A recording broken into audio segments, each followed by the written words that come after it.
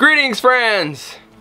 In some people's eyes, we live a pretty weird and unusual life. We're a family that lives in a yurt. We grow all kinds of different food. We forage sometimes. Yep. We raise animals, chickens and ducks, and we actually eat their eggs. Yep. I know that some people, this is very, very unrelatable to a lot of people these days. Yes. But for the most part, in all of our weirdness, those things, as well as other things that people would consider weird that we're not even mentioning right now. Because there's more. The list is long. At the core of it all is connection and family. Yes. All of that is why we do what we do. Yep. Even all our weirdness. So it's because we love each other. Yes. And we want to protect one another. Yes. And other people and good information. All of the weirdness, yes. Yeah, we want to live a more connected lifestyle, just all around. Yes. Another one of the weird things about us is we don't watch regular TV. No cable TV, we cancel it and don't watch any of that stuff. No. And actually, frankly, just can't watch it. Even there's been times where in the past where we had sporting events on and the kids are like covering their eyes because there's things on TV that we don't want them to see and they don't want to see either. When your children automatically know just from the music that's played during commercials that they need to hide their eyes. And we didn't even teach them that. That was something, another amazing thing is that Selah, ever since she was little, she could tell music changes, oh, this is not good. Yeah. And she would tell everybody to hide their eyes. So, I mean, yeah. it's a sad world we live in that, you know, our children have to do that. But and there's just a lot of stuff on there that don't match up with the values that we have. And it promotes violence and fear and just things that we don't want that are contradictory to the character that we're trying to instill in ourselves as well as our children. Yes. So we're really mindful of what we watch. And even one of the things that we've been really trying to do a lot of is each week is we try to have family movie night. And I must say it's a challenge to find good suitable movies and material to watch as a family. You're right, it is. So there's actually research time that goes into selecting what I select for us to watch. But we end up finding that a lot of times we end up going back and watching some of the older movies and older TV shows. Like I'm a huge fan of The Waltons and Little House on the Prairie. Yeah. So we usually watch those kind of things. And let us know in the comment section below, what's one of your favorite TV shows? Yeah. And or movie, you can say that too. One of the newer shows that we like as a family, it's called Bringing Up Bates. And it's about this family of, how many kids do they have? 19 or whatever? 19. It's similar to the Duggars, and we really like that show. And that's one that we do watch. Yeah. And we actually stream that one. So that's been an enjoyable one to watch. So a lot of times we'll have our candy TV time and time that we share together. But then the other times, and it's been this way for a number of years now, is we watch YouTube. And I know for a lot of you, watching YouTube is a better way to get information and as well as entertainment. Yeah. And I first started watching YouTube just because of the how-to videos. You want to know how to do something, just look it up on YouTube. That's right. How do you do this? And over the years, it's actually grown to more where we're really interested in watching vlogs and real families living their life, sharing their life and the different things that they do. And you can let us know in the comment section below, what's one of your favorite YouTube channel or channels to watch? Hopefully ours. Yeah, hopefully we're in the list somewhere. Maybe the top 3, hopefully top 5, something like that. But that's been the case for us too. We have really enjoyed watching Justin Rhodes and his family on their channel. It was the first channel that I can recall watching that I watched a regular vlog and not an how-to video on YouTube. So it's been neat to see their progression. We actually met their family before they ever started the vlog. YouTube. So that makes it even more special, is because we've known them even before they started their YouTube channel. Yeah, and having their YouTube channel has given so many others the opportunity to get to know them and their family. But we first met them when he just released, or was getting ready to release, the Permaculture Chickens video. And when I saw the trailer for that video, I was like, I want to meet this guy. I want to know what he's doing. That is pretty neat. I am fascinated by it. And then I looked him up and I'm like, they're only 2.5 hours from our house. This is so cool. Yep. So then we got to meet up with them right there on their homestead, and our families connected really well. And then we've just been friends ever since. Now, Rebecca told me one time, she said, whenever I got your email that y'all wanted to come visit us on our farm, she said, I was like, who wants to come visit our farm? That's how she felt whenever I sent that email to her. And I mean, now, like,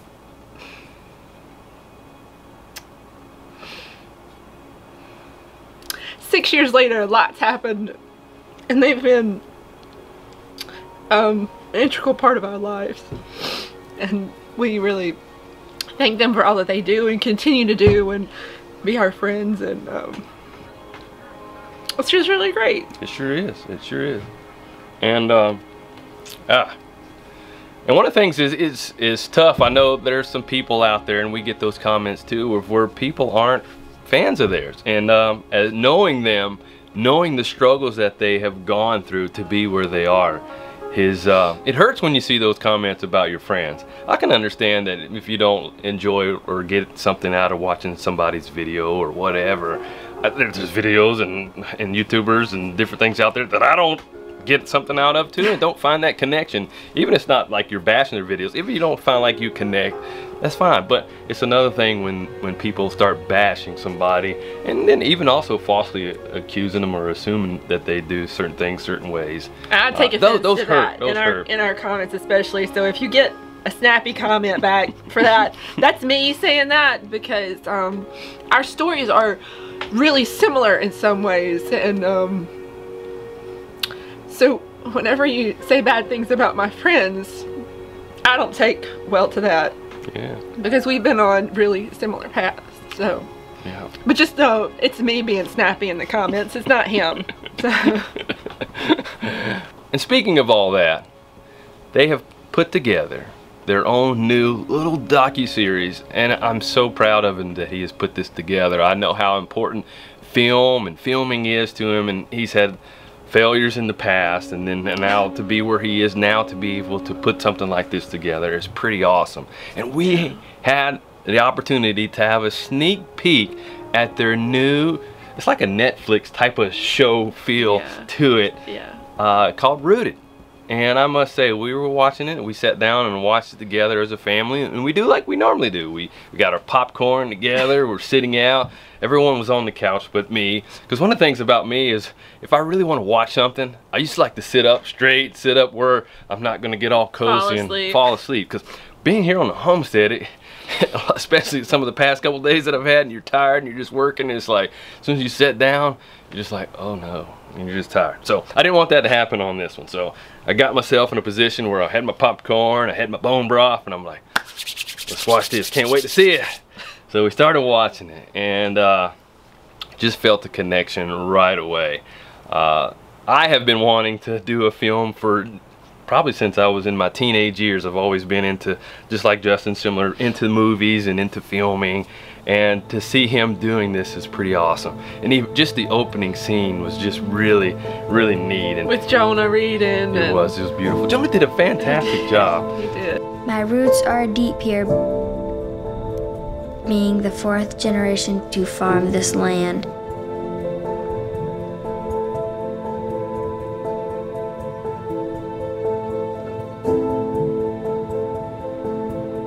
The farm brings me a happiness from the fields, forest, animals, and daily chores. But as we're watching this first episode, it just really does an excellent job of letting people know who they are and the struggles that they have gone through. Yeah. And as we're watching it, we're tearing up. We were just tearing up a minute ago, but tearing up watching it, hearing them share their struggles and the pain that they have. And we're tearing up, one, because of seeing the struggle that they were in and the pain and the hardship, but also, as Lacie mentioned earlier, also having that connection of us having our own tough times and relating in what they're saying. Even though the situations are different and our struggles were different, they're similar in so many ways. Yeah, they sure are. And I don't know, it makes me think back of, oh, thank you, of all the really hard things we had to do. And, you know, we just want to encourage y'all.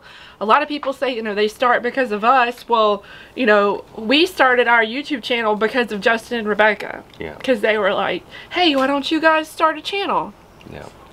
So, you can thank Justin and Rebecca Rhodes Yeah. for us even having a channel. Exactly. Because it was never even on our radar before they even suggested it to us. No, I remember we just kind of maybe put together a video or two, and then they came here for the Great American Farm Tour, and I still remember him doing the video here, and then us just sitting down outside talking together, just the two of us, man to man, and me sharing some of my struggles that I was going through at the time, because it was our struggle, our tough time right then when he was here. We were doing what we were trying to get this homestead, get some momentum going and put it together. But he sat down with me, shared some of the things that he shared in Rooted episode 1, and he kind of gave me some advice of what I needed to do. As at that point they were starting to get some traction. They were on the Great American Farm Tour. They had success with the permaculture chickens, and they were getting themselves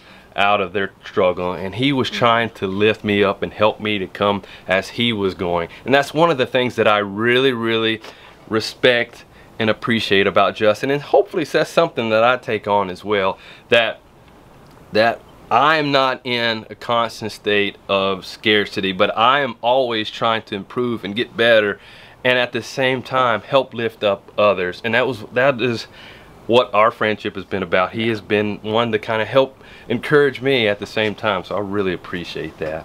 And here is just a clip from the episode 1 of Rooted. The pole barn is the newest addition to our farm. We just got the cows in here a couple of weeks ago. If you would have told me 5 years ago, you're gonna have a pole barn here in 5 years, I probably would have laughed at you. I probably would have been like the same thing with Rebecca, because I would have been like, nah, I'll just use our old barn. I'll just use what we have, you know? I was still kind of in that scarcity mentality.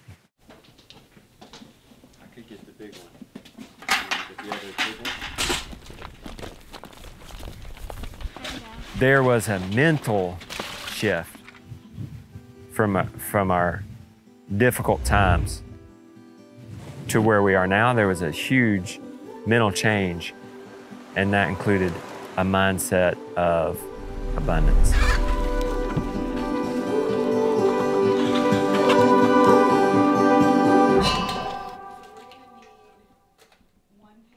We were walking down the road one day, and all of a sudden he just was like, my leg. And I'm like, what happened? And he's like, I don't know. That was like the beginning of, what is this? I remember he like didn't run for a couple of days, and then he went to go run again, and he was like, yeah, it's not healed. I'm just gonna take another week off of running. So we were like, okay, you know, and it was kind of like one of those things that you just were like expecting to heal, and then it just didn't. Next day it was still there. Next day still there. A couple years later, thousands and thousands of dollars, we still haven't figured out this pain.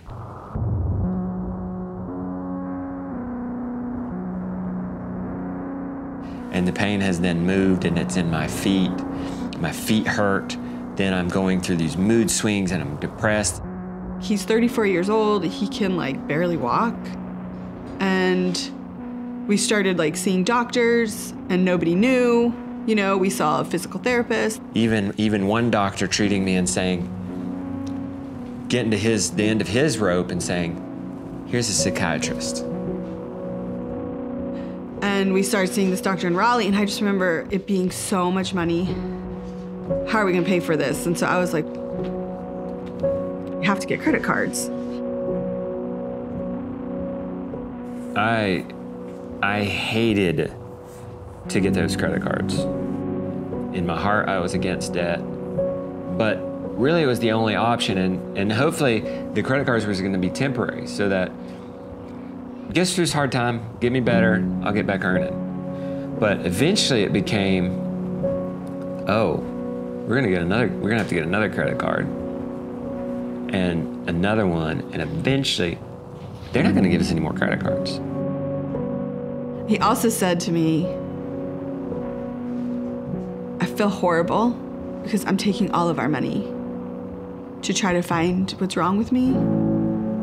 Our whole lives felt like they were spiraling out of control. I remember going to the grocery store and I remember having this list and I just remember thinking like, we can't afford this. Like, I don't know where we're gonna get the money. We did dumpster dive. That was another way that we were helping with the groceries.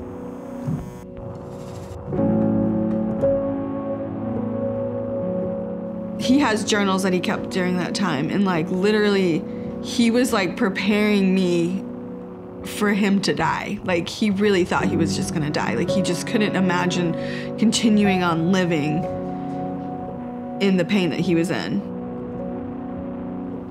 So that was just a sneak peek of episode 1. I can't wait to see the next episode. But you guys haven't seen the full episode 1 yet. So make sure you check out the link in the show notes below where you can see the premiere of episode 1, Rooted.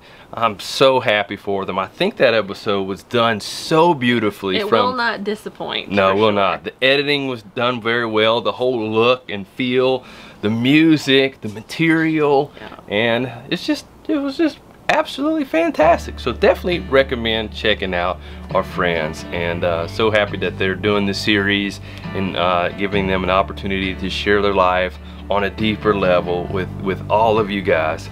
It's pretty amazing, and It really I respect them for it. So hopefully I can do a movie or some kind of series one day too. But definitely check out the link in the show notes below and let us know. I guess we'll see you guys later. See you next time. Bye.